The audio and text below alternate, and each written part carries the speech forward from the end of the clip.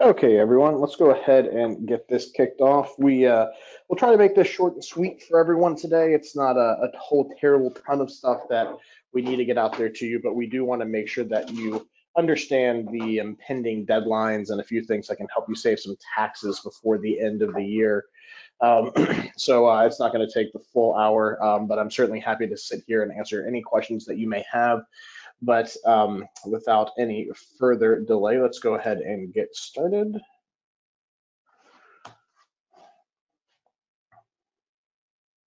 If it wants to advance my slide. My name is Alex Perny. I'm a certified IRA services professional here at Advanta IRA. I've been doing this since the beginning of 2012, so I have a lot of experience with different changes in tax law, different types of investments that clients have done, different strategies. I've seen a lot of different things, and I hope to impart that to you here today with at least some of the very salient points with regard to end of year tax planning strategies, what you need to know, what can help you save on some taxes, and what kind of options you have out there for getting these things done by the end of the year, or maybe that you don't even have to do some of these by the end of the year and you can free up a little bit of your time to spend with your families or other items that you need to get done before the end of the year as well. Because although there are some definite deadlines, some people may be under the impression that some things have to be done when they maybe don't have to be.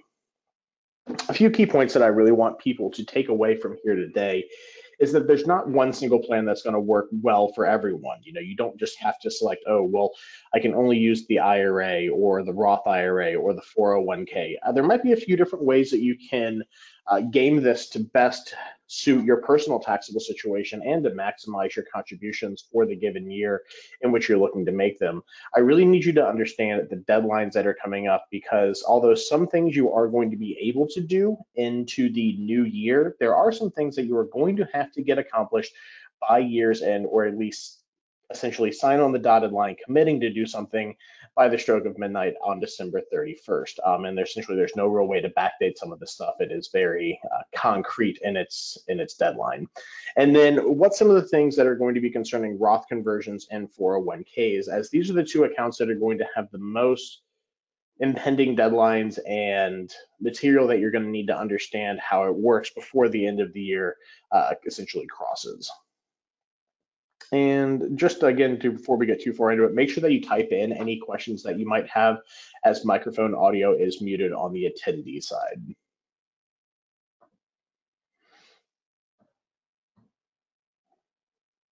If you have any questions and you want an in-office consultation, feel free to drop by our Florida or Atlanta office. We're located in Largo, Florida, down here in the Clearwater, St. Pete area, and then we are just north of the perimeter in Atlanta. But all of this can be taken care of on the phone as well. I'm more than happy to set up consultations.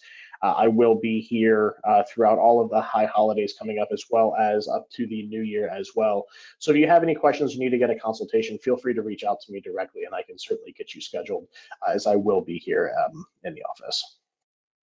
So this is some stuff that you really don't need.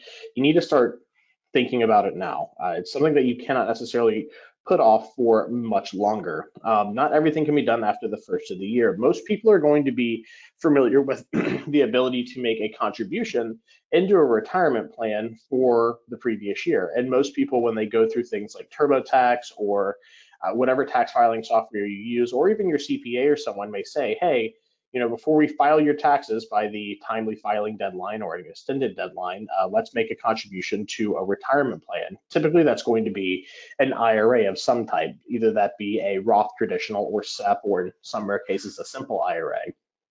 Now, this is all well and good for most types of contributions. Now, I say contributions specifically because that does not include Roth conversions, which is when you take monies from a traditional type account, whether that be a 401k, a traditional IRA, a SEP component, or a simple IRA, elect to pay the taxes and move it into a Roth IRA. There is no such thing as a previous year Roth conversion.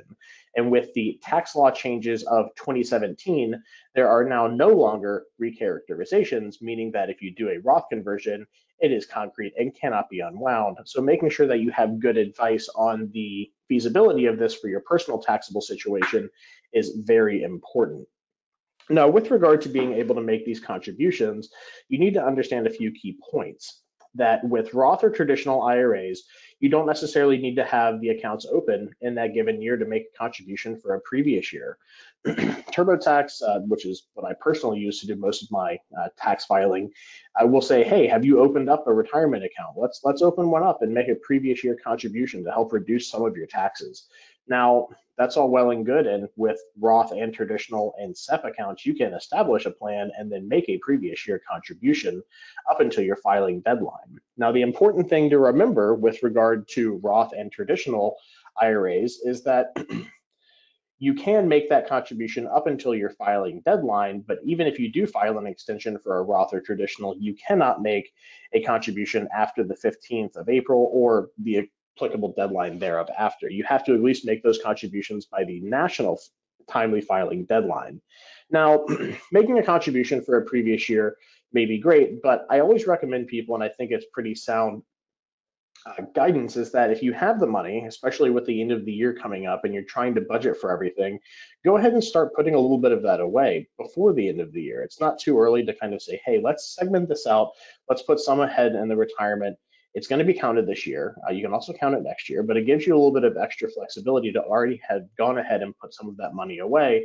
And then you can more clearly budget for things like holiday expenses, whether that is travel or gifts or what have you. You can make those kind of elections then. Now, keep in mind that when you do a Roth conversion, you are not going to be having to pay those taxes at the time of the conversion. You pay that when you file your taxes for that given year, and those are paid personally. So it comes out of your personal funds and not necessarily the the funds that you are converting. I saw someone just raise their hand. If you do have a question, please type that in and I will be more than happy to address that. Thank you.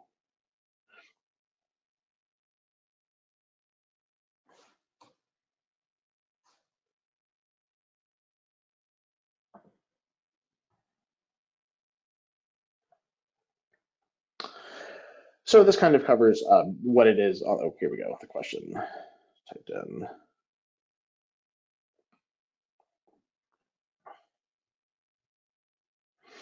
Okay. Fang asked, I'll be 59 and a half in August of 2020. Can I convert my IRA to Roth IRA in January 2020, or do I have to wait until August? Great question. There's a couple different pieces of that. Let's break it down. So the individual is asking, since they will be 59 and a half in August, can they do a Roth conversion? Well, the 59 and a half has nothing to do with your ability to do a conversion. That has to do with your ability to take penalty-free distributions from an IRA. Now, this is a great age because you get rid of the 10% excise tax penalty associated with distributions from traditional type retirement accounts or the earnings from a Roth, because remember, your contributions to a Roth are always distributable tax and penalty free. Now, if you would like to do a conversion, you do not have to wait until you are going to be 59 and a half. You can convert your IRA at any time that you would like. I personally am 30 years old, and I've done several Roth conversions over the past years to try to maximize my deductions in years where I had potentially higher earnings and convert in years in which I had lower earnings and had more available room in my applicable tax bracket. Now, if you want to do a Roth conversion, it is only going to be counted in the dates of January 1 to December 31 of a given year, meaning that the amount of liability you are going to incur is going to be based in that year. So if you do a Roth conversion this year of $10,000, so you take $10,000 from a traditional account, move $10,000 into that Roth account, you're going to then in turn claim an additional $10,000 of ordinary income on your 1040 tax return, which means it will just adjust your modified adjusted gross income, or MAGI, up by that $10,000. And then all of your applicable tax credits, deductions, losses, or anything else that would affect that bottom line MAGI will be counted against that amount of additional income. So unfortunately, with this, if you convert your Roth IRA in January 2020, it will be counted in that given year, and you do not have to wait until August to do so. So although we did expound upon your question, essentially at the end of the day, you don't have to wait till you're 59 and a half. So you can convert either this year if you'd like to count it in this taxable year, because remember, that has to be done by December 31st in order to have it counted in this taxable year, or you can do it at any time in 2020. It is not date specific, tied to the age of 59 and a half. Ah, Randy, great question. Is there a max amount you can convert from solo 401k non-Roth to Roth? The answer is no, there is no limit. In the tax revisions of 2005, all limits on Roth conversion amounts were stricken from the tax code, which means that it does not matter if you want to convert $1,000, $10,000, or 10 million, with irregard to the amount of money you make, you can always do a conversion. Now, what he is asking with regards to a 401k or solo 401k for that matter, means that you are electing to take your deductible contributions, whether that be your elective deferral of compensation or your profit sharing match into that plan, and then move it into a Roth component, meaning that it will grow tax exempt for the remainder of its life because you have elected to pay taxes at your current taxable rate. Now, you can do this in a few different ways. You can look at a conversion as you're converting the profit sharing of that plan, because you don't always necessarily have to make your elective compensation deferrals into that plan as deductible. So you can either make it as a Roth contribution to that plan of up to $19,000 per year, an additional $6,000 if you're over 50 and a half, and then leave the deductible portion in there of profit sharing, or you can start doing conversions of the profit sharing. There's a bunch of different strategies with that, and I've taught a few classes on it as well, but great question. So to circle back to the initial question, no, there is no maximum amount. You can do as much or as little as you like. So Fang has a follow-up question, but if I convert in January 2020 before I am 59 and a half, will I have to pay the 10% penalty?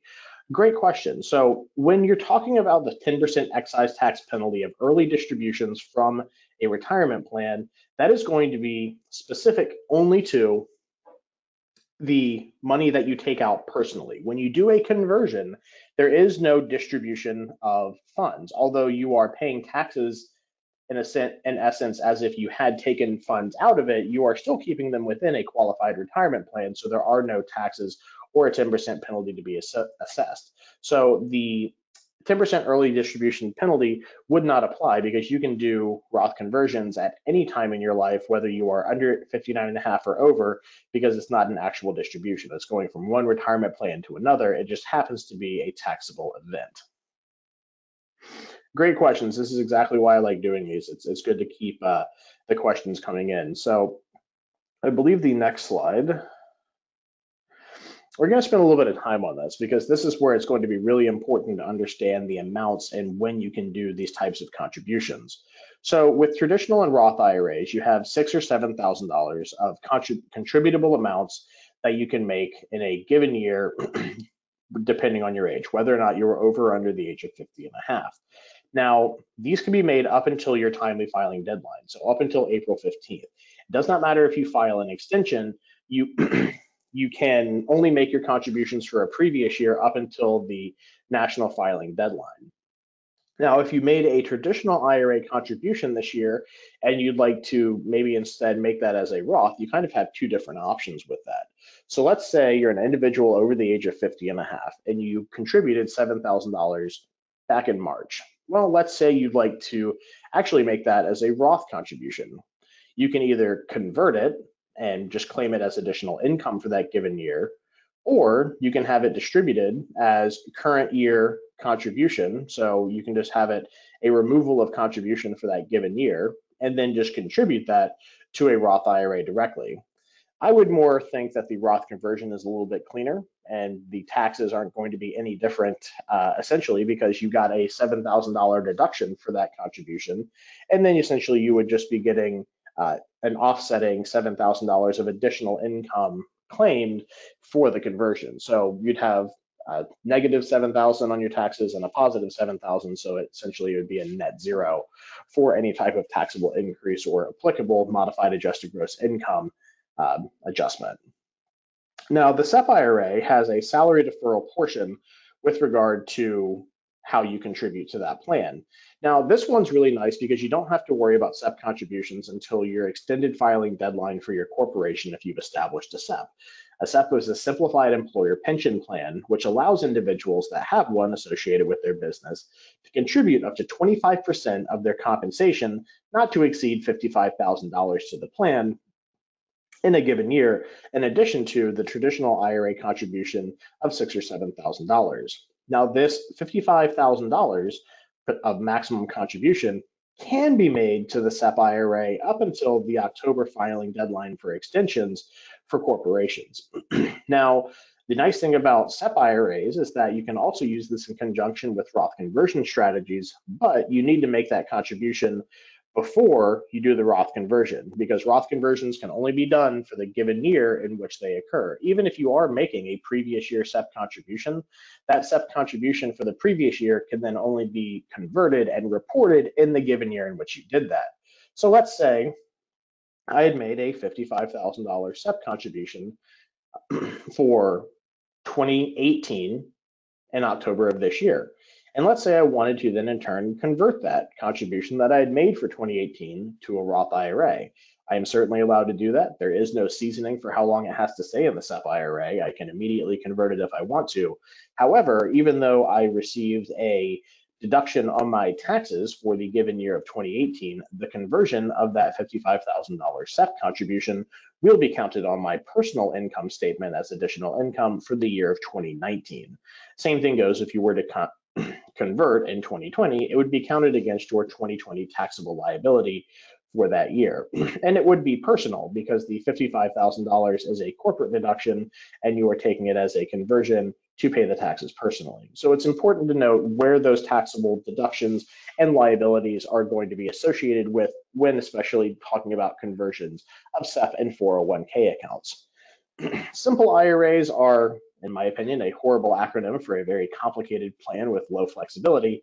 But if you are participating in one, they have these same rules. You can convert, but it is going to be a given year in which you convert, not the contribution year that you're looking at. Now, 401ks are going to be something that has a lot of deadlines coming up. And with the attractiveness of these plans and the popularity of them, it is something very important for those of you that either are sole proprietors, are self-employed, maybe you have a side business in addition to your regular 9 to 5. If you have any type of income that is derived from a business activity outside of your normal job or you are self-employed, you can typically establish a solo 401k. And with these being the only other type of plan besides a Roth IRA that allows a Roth component, there are a lot of very important things to understand with this.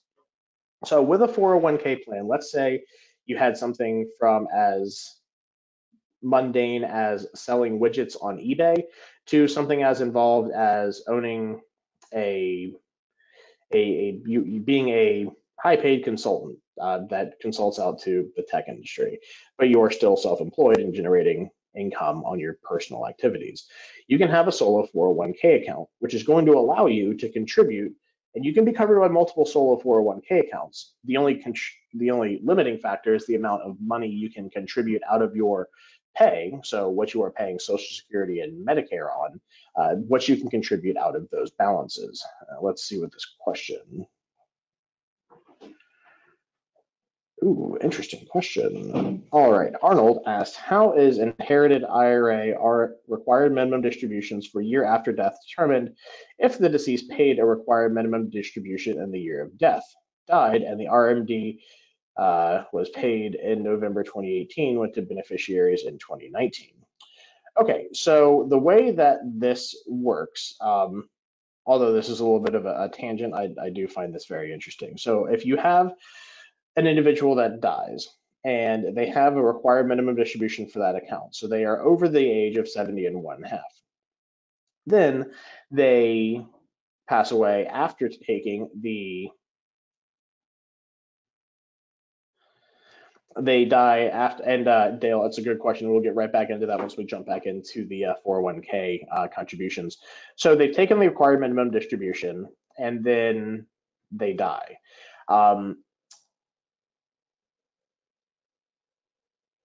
Sorry, I was just trying to get my thoughts on this. They paid the RMD in the year that they died. Then they will still have an RMD in the subsequent year. Now, inherited IRAs also have required minimum distributions. But if the decedent's estate is not settled and that account is still in existence, it's still going to have required minimum distributions. then you can pay those either to the estate and have it be calculated as a probate amount for the value of the probate, or you can establish a beneficiary IRA and then let them all calculate the required minimum distributions on their individual life expectancies. Because if you do it as being distributable to the estate, then you are going to use the oldest beneficiary's life expectancy to calculate, which might inherently cause more distribution, a higher amount of distributions to those individuals that are younger. Okay, Dale asked, just to be clear, self-employed income from Schedule C qualifies for a solo 401k. Yes, but it's going to kind of, that's a little bit more of an involved question. So what he's asking there for individuals, typically you file earned income, so income from an activity that you perform to earn money on Schedule C of your 1040. Now, this is what most people are going to kind of use as a catch-all for saying, hey, if you file money on Schedule C, then you are able to contribute that to a retirement plan, and especially if you're self-employed, yes, Schedule C does qualify. But there are going to be two different parts of a solo 401k contributions that are going to need to be looked at with regard to how you factor in your contributions. So to the Schedule C question, Dale, you are going to look at the $19,000 if you're under the age of 50 and a half of income that you receive, or the additional 6 if you're over 50, for qualifying for that portion of the contribution.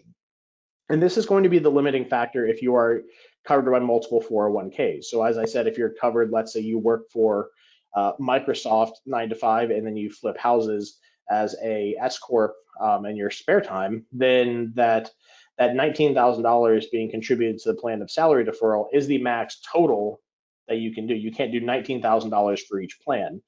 You can only participate in multiple amounts of profit sharing. So the $19,000 has to be earned income, has to be on Schedule C, or in some cases Schedule E, depending on the activity for the qualification of those contributions. Now, that is going to be a deferral of your personal pay. Now, depending on how you pay yourself out of these businesses, that could be also calculated as net operating income. It can be calculated a bunch of different ways, but that is the amount of money that you are taking home that you elect to pay into that plan. To kind of bring that down to a much more relatable level, when you look at your paycheck, if you're covered by an employer-sponsored plan presently, if you work for any number of people that have a 401k, when you look at your paycheck and it shows your contribution to a 401k, that is the salary deferral. The technical term is the elective deferral, because you're electing to defer a portion of your compensation into that plan.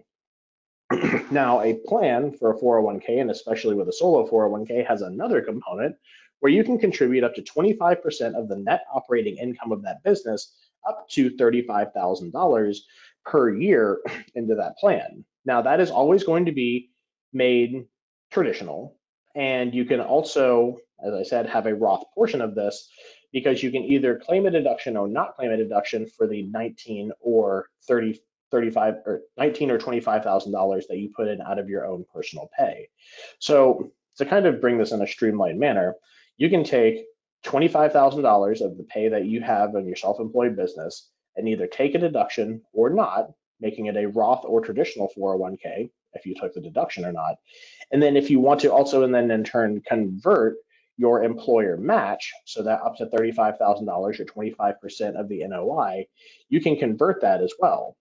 Now, where it gets a little bit tricky is that you can make that $19,000 contribution into that plan up until January 31st of the following year, but you can only count the conversion in the given year. So even though you can take the salary, so even though you can make the profit sharing contribution much later, if you want to convert that, then you would need to do that much earlier than your extended filing deadline for that. I got a bunch of good questions rolling in. So can we sign up for a traditional IRA and ESA2? Absolutely. You can do an education savings account and traditional IRA in any year, and you can make previous year contributions to those as well. There's no inherent big deadline for those. Nancy asked, I contributed $19,000 of salary deferral to a traditional IRA, to a traditional 401k at work. and contributed after-tax salary to an IRA outside of work in 2019. I plan to convert this outside IRA to Roth IRA. Will I be taxed on the conversion? A few things that you said there, unfortunately, are a little bit counterintuitive. If you contributed after-tax salary to an IRA outside of work, that would be a Roth IRA already. So if you contributed after-tax, that's Roth. If you indeed did contribute pre-tax to an IRA outside of work, then yes, you could convert that because that would be a traditional IRA. So that's easy enough. You will be taxed on the conversion if you convert from the traditional to the Roth. But from what it sounds like, if indeed you did make that as an after-tax IRA contribution, then there's no need to convert it because it's already a Roth IRA. Dale asked, what if the Schedule C is only earned income? Well, absolutely. If it's only earned income, then you can certainly contribute your limits on that. That's certainly qualifying. The only one that may or may not be qualifying is Schedule E income. Randy asks, so the 19,000 is non-Roth and the $34,000 can be Roth. That's the flip. So the $19,000 can be made as a Roth contribution, 19 or 24 depending, or 25 depending on your age, and then the 35 can be made. Always has to be made pre-tax, but you can convert that immediately after making it. So there's the employer contribution, which is the profit sharing, which is the NOI contribution of $35,000. And then there's the elective deferral contribution, which is the personal one, which is the 19 or 25, which can be made either deductible or non-deductible, unlike the employer, which always initially has to be made deductible, but can be immediately converted. Okay, say the client has $75,000 in Schedule C net income. Can he do the 19 plus 25, 1925 plus a 25% match? That's going to be a little bit determinant on if this is self-employment income, and the 75 is indicative of it being indicative of basically the net operating income of the business. So if he's kind of treating it as a Schedule C and just passing everything on, and 75K is Schedule C net income, which is also, quote unquote, the net operating income of his business activity, yes, he can do $19,000 or $25,000 of elective deferral compensation into that, and then also do a 25% match of the net operating income of that. But he's also going to need to look at she's going to need to look at whether or not that they are considering payrolls as an accounting item for expenses. So if the payroll is expense, they're going to be looking at that from an accounting perspective of saying, okay, so after he has paid himself and then deferred a portion of that compensation into a plan, then that number is going to be a lot smaller that you're basing the 35% NOI calculation on.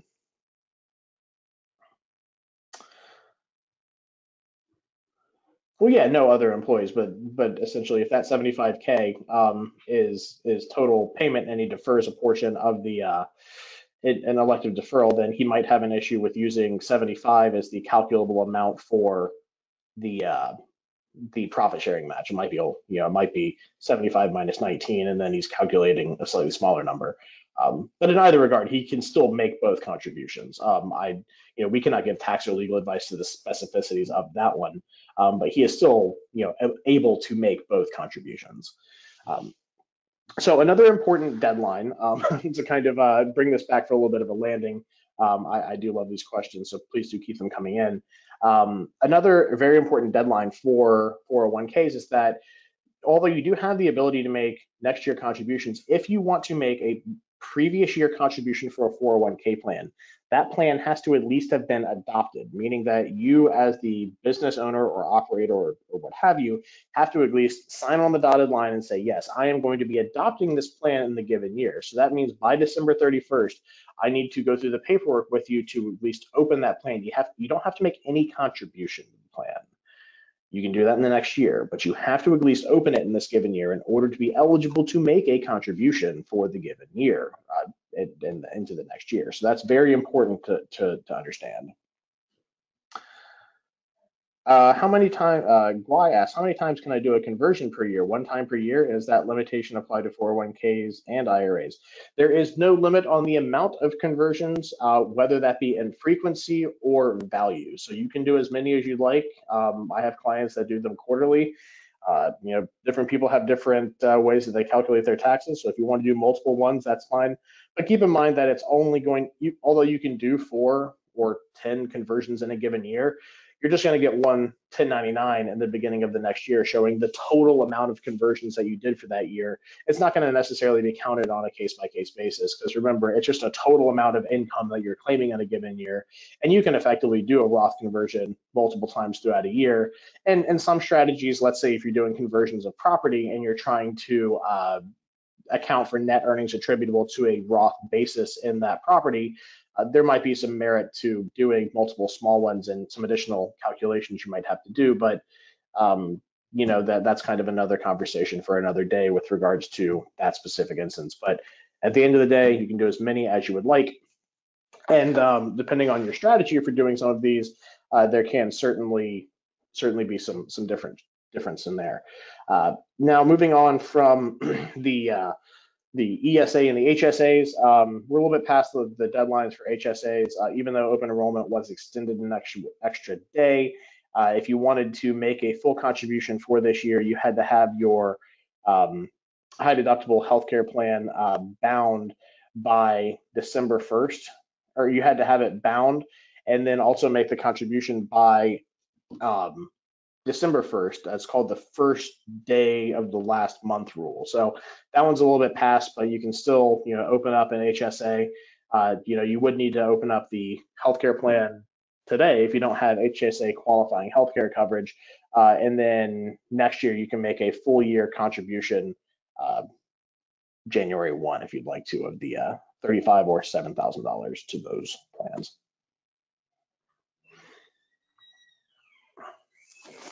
So again, you need to have the plan open by December 31st for the 2019 contributions. You can make these into the next year. So just to kind of reiterate, because I know I kind of jumped around a little bit, you still are allowed to contribute for 2020 and in 2020 for 2019, so long as that you have the documents for the adoption of that plan dated by December 31st. You can contribute to the plan up to the extended filing deadline for profit sharing. So that 35% of NOI can be contributed up until your extended corporate filing deadline, but the salary deferral, so that $19,000 or $25,000 has to be made by January 31st because that is going to be a deferral of compensation for that given year. So you can't defer the compensation that you paid yourself in 2019 all the way up into October of 2020.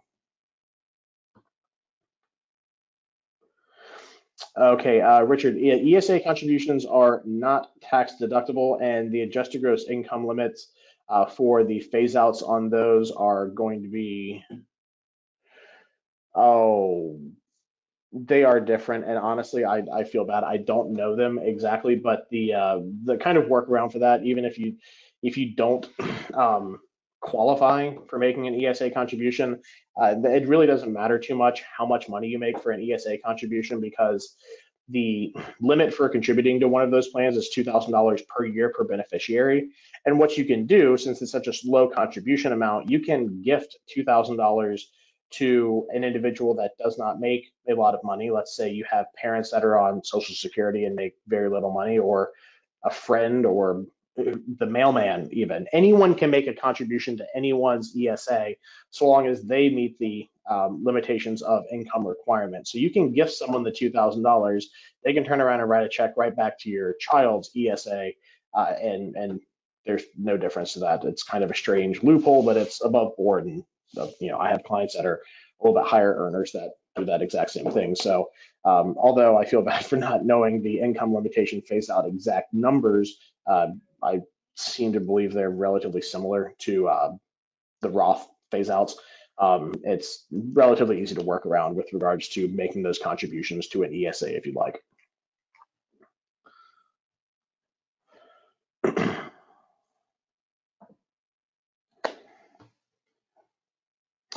Okay, so Roth conversions. There are strategies with these, and unfortunately, with it being so late in the month, depending on what you're looking to do, you might be under a little bit of a time crunch with regard to any strategies that you'd like to employ with regard to the Roth conversion.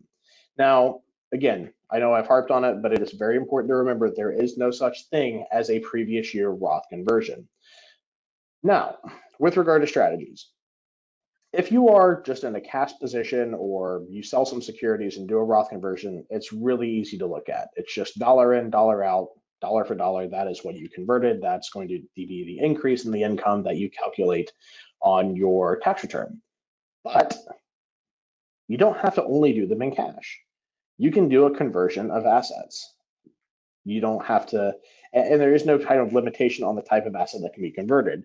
However, the asset being converted does have to be something that can have a certifiable appraised value. So if you are invested in something that can't get a readily identifiable value or is hard to value, that might kind of limit your ability to do a conversion of that. But for the context of this conversation, let's assume that you have a piece of real estate or a promissory note or something that can readily identify the value. Essentially, the way it works is that you have an appraisal done of that particular asset. So in real estate, it would be a property appraisal. You'd have a quitclaim deed drafted that would convey the property from the traditional IRA into the Roth IRA. And then we, in turn, execute a Roth conversion for whatever portion or the whole value of that property, and then move it from the traditional to the Roth IRA. So that way, even if you had zero cash in there, you would still get, let's say, a $100,000 1099 for the $100,000 property you converted. And then any income, whether it be from rentals or the appreciable gain in equity at the sale, would go directly back into that account, just like in the traditional, without any taxes being paid. But the added benefit is that once you're 59 and a half and the account's been open for 5 years, then you get completely tax-free distributions from that account. Now, when talking about property, man, that does sound attractive, but there is a big downside in the fact that most real estate is relatively valuable. There's really no such thing as kind of doing buying a $300 piece of real estate that you're going to convert. It's going to be sizable amounts, tens or hundreds or millions of dollars when you're talking about possibly trying to get one of those into a Roth. Well, how do you reduce that liability? Well, there's a couple different ways you can do it. With people that own real estate, the most common method that I see people employing, and I've helped clients with this, is that with it being the end of the year, remember that first statement, the one I keep talking about. Roth conversions are counted in the year in which they occur. Well, from a taxing perspective, January 31st and January 2nd are two completely different years for when it comes to factoring taxable liabilities. But in reality, it's only 2 business days different. So if you wanted to count a Roth conversion over 2 separate years, you really can do it in the span of a few days with it being the end of the year, which is a very powerful tool for getting stuff done quickly, but counting it over the course of 2 years. So what a lot of clients will do with the Roth conversion of property is we'll go through the process in the beginning of the month of working to get the property appraised, getting the legal documents done for the actual quitclaim of the property. And then we will wait until the week before, so next week, we'll do the conversion of a portion of the property in that week, wait till the 2nd of January, process the conversion of the other portion of it, and the client would complete forms indicating how much of the value they want to convert in each given year. And then 2 different 1099s will be issued, one for one portion of it, but then essentially the property is wholly based into the Roth IRA within a few days, as opposed to having to wait a full 365 days to do it. So that's a very powerful tool. Now, if you're doing something like real estate, there's really not any way to do it besides just saying, hey, I'm going to take a little bit more of the value this year than in next year. However, a lot of clients like to utilize checkbook control with their IRAs, where they will have the IRA invested into an LLC or a trust or just some type of entity that will in turn hold title to that particular property. Now, this is especially interesting when it comes to value, because when you value an LLC, even though if it is just a pass through for owning property, there is a lot more that goes into valuing a company than just a piece of real estate, even if it is a single member LLC. So in this case, you have a little bit more of a creative accounting and valuation model that can be used. And again, you do need to get with a qualified individual to help you do this or determine if it even is feasible for what you're doing. But inherently, the principle is that if you were to sell less than a controlling interest in a company, that would be slightly less valuable than if you owned a controlling interest. So let's say you were to sell 48% of a company. Well, it's not as valuable as 50 or 51%. It's going to be less than even 48% of that company. So there is modeling that can be done to say that if you have less room in a given year to value a conversion, you potentially can take a discount for a non-controlling interest in an LLC and convert at an even lower rate of taxation or even lower value. And then in the following year, at the same way that you're splitting your liability over 2 years, potentially take the remaining controlling interest in the next year, helping you to kind of utilize a reduced or discounted model for that. Now, again, that is something that really is only applicable to entities, so trusts and LLCs. It does not apply to everyone, but I've seen clients and CPAs work it to where their tax advisor, approved of it, and it definitely worked, and they were able to save some of the value claim on that particular conversion. Okay, Randy asks, I had a high deductible plan for all of 2019 and was going to open and fund $7,000 into an HSA. Are you saying 12 was a deadline, so now 7,000 will be my 20 contribution? No, Randy. So the way it works is that if you opened a high deductible healthcare plan November 25th, right? You can make a full $7,000 contribution for 2019 so long as you do it by December 1st. Now, that's just kind of a weird rule because healthcare plans there's only certain times of the year you can sign up for them. If you had a high deductible healthcare plan for 2019, you can make that HSA contribution for 2019 up until your extended filing deadline. You have the ability to make those HSA contributions very flexible. So just keep that in mind. That's only for individuals that are just signing up for HDHPs in a given year, is that you can make the whole year contribution even though you weren't covered in the entire year by December 21 or by December 1st. The only way that would change is that if you waited past that deadline and only had coverage for, let's say, 8 months out of the year, you could only do a pro rata contribution to that plan. HSAs are another big rabbit hole that doesn't have a whole lot of bearing on year-end stuff, but I do teach a class on it. If you want some more information, either give me a call or check out that YouTube video, and it has a lot of great information on just HSA stuff. So getting back to this, so remember that you can do a lot of Roth conversions if you'd like. You can do them with as much value or as little value as you'd like. There is no income limitation to Roth IRA phase outs. And with the end of the year, although there is a hard deadline for it, it can be a great way to reduce your tax burden by splitting the Roth conversion over 2 years by really only utilizing several days. So although you do have to claim it in the given year, that can actually be a good benefit to you with the end of the year to convert a little at one time and then another time, and then you have the total conversion contributed over 2 separate years done in a very short amount of time.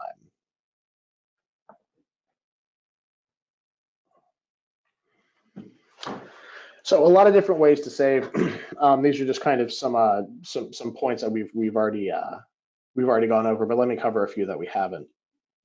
So the big one that we have not covered is how Roth conversion tax liabilities are paid. So when you convert to a Roth IRA or you convert into a solo 401k Roth, you have to pay taxes on the amount that you're converting of the value. Now, that is essentially typically going to mean you're going to have to pay taxes either out of your own, out of cash, or it's going to offset the amount of return that you might be getting. But remember, this is personal income that you're claiming. The amount of that conversion is not a taxation to the IRA. The IRA is not filing a tax return. It is going towards your personal tax return. So any liability that would need to be paid or adjustments and credits that need to be applied is done on the personal side when you file your 1040. It has no bearing on the actual assets, on the actual account's ability to pay, since it is you that is incurring that liability. 401k contributions, remember that they are going to be two-part. They're going to be filed out of your income that you are paid out of the business activity for that 401k, and a corporate contribution, which is going to be 25% of NOI, not to exceed 35 grand. Roth conversions can only be done and counted in the given year for that they are done. And in some cases, you might be able to use a discount valuation model or split it over the course of 2 years. You can establish a solo 401k for a side business, and you can have multiple 401ks cover you at one time. Your conversions are not going to be limited by your income. So unlike with direct Roth IRA contributions or HSA or ESA contributions, you are not limited by the amount of money you earn to make a contribution into one of those plans.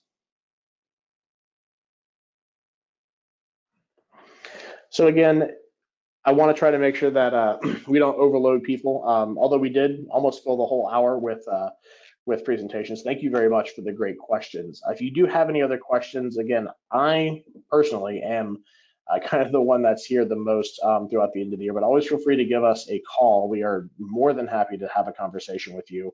Keep in mind that if you do want to learn more about a 401k and get one open before the end of the year, I need at least about an hour of your time on the phone to go through the documentation, get tax ID numbers applied for, and make sure everything is properly done before the end of the year. So it's not just a, kind of sit down by yourself over coffee and get it done in a few minutes. It is a very involved packet of paperwork, which I make sure to make sure that you understand and go through it line by line to make sure that you leave with as much good information as possible for those, because there is a lot of benefits and also liabilities to, or I should say responsibilities to the business and yourself as the operator for those types of accounts. But that's pretty much it. I hope everyone has a wonderful holiday season, a prosperous and safe New Year's. And I'll stick around for a few minutes if there's any questions. Please feel free to ask me or give me a call or shoot me an email at a more convenient time. Again, we very much appreciate you all attending. I greatly enjoy teaching these classes, so thank you again. Okay, Guy asks, if I open a Roth IRA account and have 4 conversions, how is the 4-year rule calculated? So the 5-year rule, so essentially to take a qualified Roth distribution out of a Roth IRA, the account has to be open for at least 5 years and you have to be 59 and a half. What does that mean? That means that the earnings attributable to any Roth conversions or contributions can't be touched. Now, if you're doing 4 Roth conversions in a given year, those Roth conversions have to be aged for 5 years before they can be distributed as basis in the account, but they don't go from the applicable date. It just goes from an IRS's perspective. It looks like that you did all conversions January 1 of that year. You don't have to track each independent date with regards to how long it takes each one of those to be considered a contribution, and always penalty-free distribution regardless of age.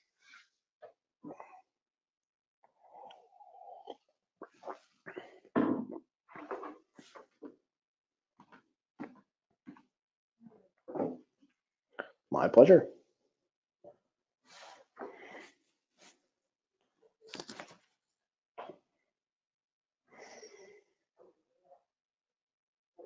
Well, if it doesn't look like that we have any other questions filing in, I'll go ahead and wrap this up. Again, thanks everyone for joining us today. Have a great holiday and a happy New Year.